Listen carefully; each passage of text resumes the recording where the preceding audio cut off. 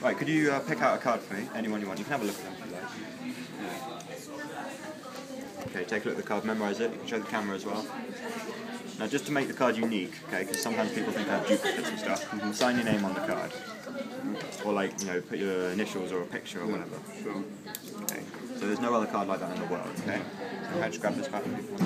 You see the signature or initials or whatever it is. I haven't seen it.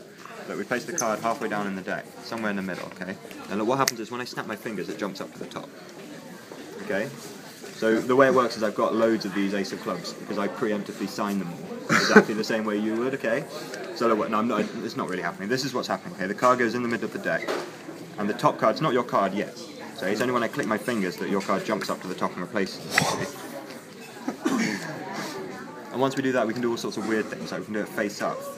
I like doing it face up because then you can see it's clearly not on top, and you can see it's not second either. That's the nine of hearts. If I rub the 9 of hearts like this, it just changes into the Ace of Clubs. Yeah, sort of epilogue thing or whatever. Okay. We'll do one more thing with this.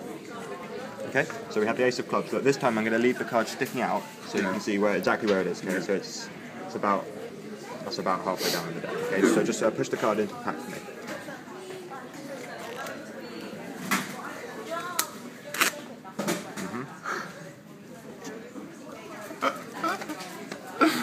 That's really good. That is really good. That is seriously cool.